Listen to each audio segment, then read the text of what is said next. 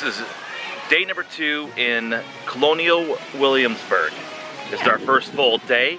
We started off with some coffee at the coffee house. We learned about how they serve coffee and gossip in the coffee house. They actually gave us an option to have hot chocolate, tea, or coffee. Right. Directly behind us, up in here, is the Capitol building. This is basically the building that, you know, governs this small town. We have a lot to learn today. Yeah. And what are you most excited about seeing today? I love seeing, like, doing the coffee house tour was one of my, like, I just love seeing, like, reenactments of how things were done. Right. The gentleman, when you came in, the shop owner, he talked in the tongue of the time. Yes. He made it feel like, you know, he was gossiping about what's going around town with the trial going on today. Yes, we definitely want to check out the trial. Right, so they have mock trials. They have, who's speaking right now down the way? Thomas Jefferson. Thomas Jefferson is actually speaking down here, giving one of his famous speeches that he gave here in Williamsburg. This is a whole long street of history, American history. So we're really excited to take you along with us and enjoy this adventure with us, I guess, right? So join our adventure as we go on our own adventure. That's right. Is that right? Yeah. All right, let's go.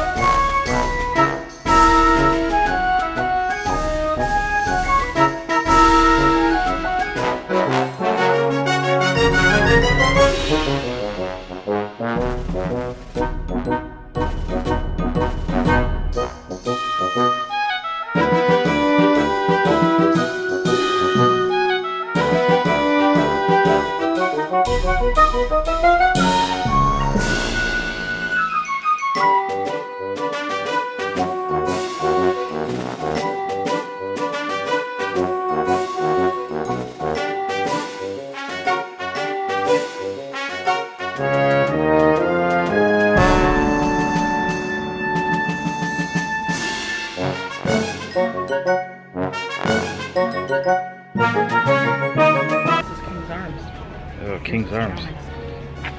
So we're having some local root beer and ginger ale. I have the Chowning's Tavern. And what do you have there? You've got the Chowning's Tavern root beer. And I've got the King's Arms Tavern ginger ale. Yeah, so we're gonna actually try out one of these restaurants. We're gonna go to the Chowning restaurant? Yeah, we're going to Chowning's now. So we're gonna go Chowning's now. We're hungry. And the lines have been really big at all these other taverns, so hopefully they've died down a little bit. So, cheers. Cheers.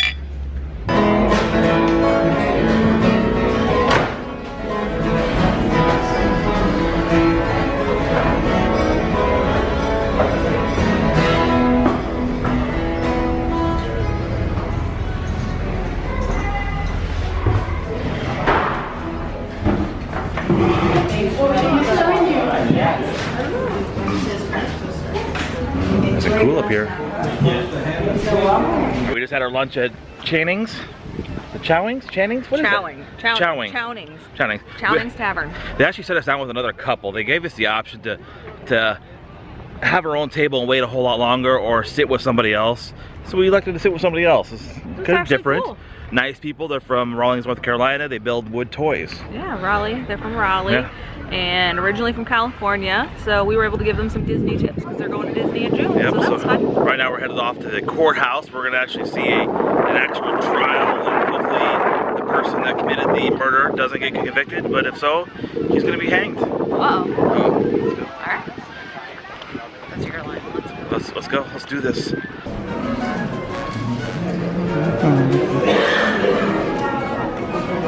All the way down, please.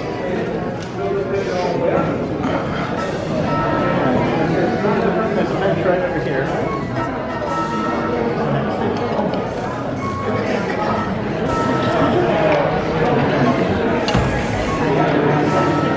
the courtroom. Court is about to happen in a minute.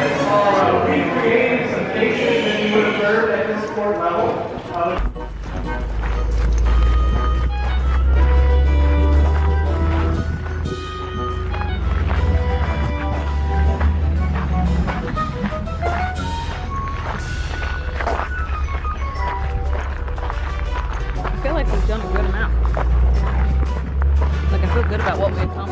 we headed? The palace, the governor's palace. But they call it a palace. I don't know, look, this is it. Yeah, right? I don't think the British government's gonna give that as a palace.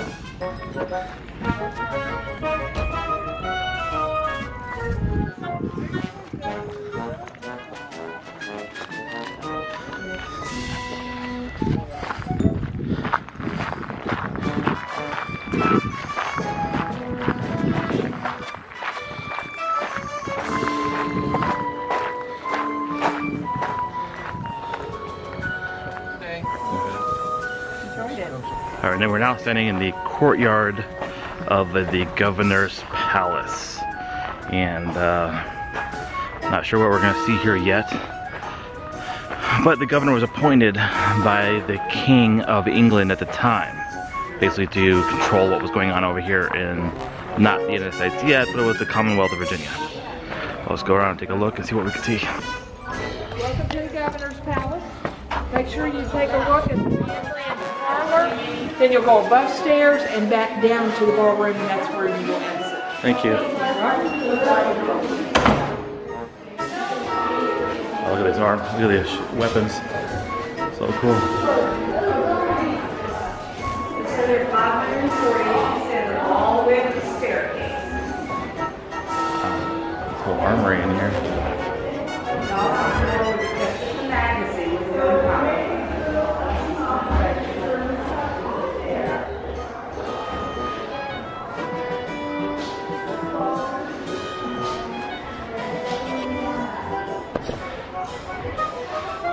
That's a whole lot of weapons. Original here, or is this the weapons they have from the 1700s? The building here, see the marble fireplace, it's still the way it was.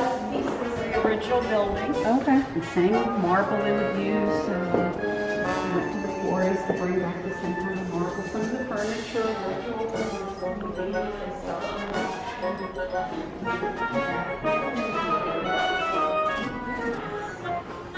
Private chambers above the seat.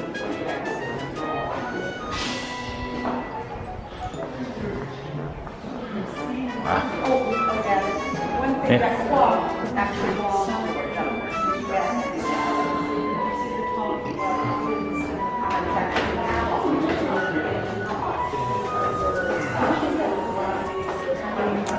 Wow.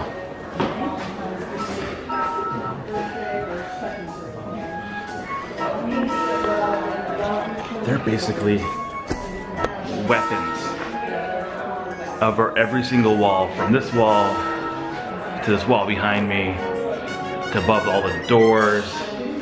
This place is definitely ready to be under siege almost. Yeah, of course not. Pretty proud. I was talking about all, like, everywhere you look, there's swords and weapons just stacked up everywhere you see. Don't touch anything. Well, obviously we shouldn't touch anything. That'd not be good. But it's like almost you get like a taste of British history in a way, without actually going to England. Because, you know, this is a royal palace. I mean, how often can you say that you're in the royal palace in the United States? Because we're not a monarchy here, so we don't have kings and queens. But you definitely have a feeling of almost a mix of English history and royalty and current American, you know, colonization. So it's very cool to see a mix between the two. Just walking in that first room and seeing all the weapons and arms in there is very, very impressive to see. I think they're trying to basically show the power of the English.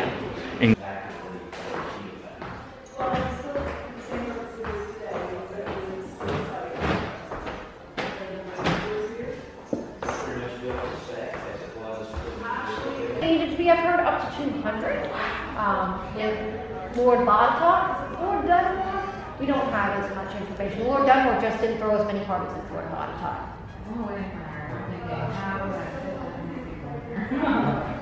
Well, they probably aren't all eating at the exact same time either. Some people were out in the gardens.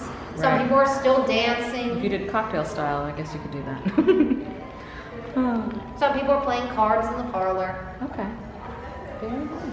Well, we know that Lord Dunmore claimed to have 60 settings in silver, so that would imply at least 60 people. All right. Well, thank you. All right, that was our tour of the governor's palace. Definitely. Look at the gardens. It was definitely a very interesting. Oh my god, I could just see myself like strolling in a big ball gown, my hands talking to, I don't know, someone important. So. All right, so I'm gonna start wearing dresses and long aprons all the time. So right now we have the reenactment going on right now at 5 o'clock. Yeah. Right now it's 5 o'clock on our watches. Mickey Mouse tells me it's 5 o'clock. 5:01. 5:01. So we have to find our way over to the reenactment show. Maybe catch the last bit of it on the way out. And that'll be pretty much wrap up our day today at the Colonial Williamsburg. Definitely a thumbs up. And tomorrow will be Jamestown. Yay.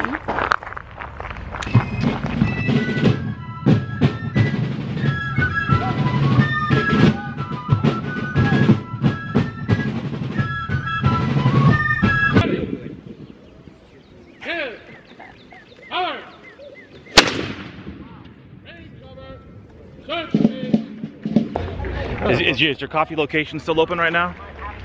Well, no, sir. Actually, it went out of business a number of years ago. 10 hours? Well, no, that was well, I haven't kept a coffee house, sir, in more than 15 years nearly. Oh, okay. The years have been hard on me, sir. Yeah, I see. Yes, indeed, sir. But when it was open, the coffee was really good. Oh, it was. I remember, sir. I kept it for 4 years of running, eh? Mm-hmm. But alas, I couldn't compete with the taverns. There were 16 taverns in town, you know. Right. And eventually, I had to. Well, I had to fall in with the common herd, as it were, and open a tavern of my own. Oh, where's your new tavern at? Well, it's just down there, sir. It's the Edinburgh. Edinburgh. We'll have to go check that out. Edinburgh Castle. Are you yes, still sir. serving the same coffee? Well, we do serve a little bit of coffee, sir, but mostly now we're serving whatever liquors we can get our hands on. Sounds good. Even better. Well, you know, with the war, sir, you know, it's very, very difficult to come by any spirits of any decent quality, you know. Very but true. We have substituted the old libations like Madeira and Ararat and rum with more colloquial fare. For example, the New Jersey cider. Okay. New Jersey cider is not so bad as everyone says. Actually, when sweetened with a little bit of barley and cinnamon, when you can come by it, right, it's not bad. It tastes very good, very good. We're also local beer, built locally. Are you making a fine stout these days, sir? Yes. A very good stout. Sounds good. And you can make a toddy out of corn liquor and well water, which smells like death, but will put you in a good humor. Right. Well, yes, indeed. Well, thank you so much. We'll try out your tavern. Well, I thank you, sir. Thank you much. Take care, sir.